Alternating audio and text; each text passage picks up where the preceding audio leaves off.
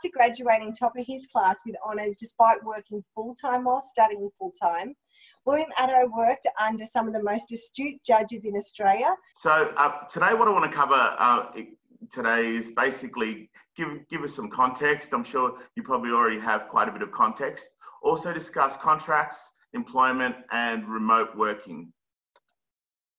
Now, according to the resources online, there are other types of coronavirus, which I didn't quite understand. But the recent history, as you know, late last year, Wuhan, China, they believe it started, and now it's global and with over 400 cases. And as you know, as we've seen, there's been a huge disruption to business and a change to our lives as we all know it. With that being said, we will prevail through this just like we have with every other major issue or crisis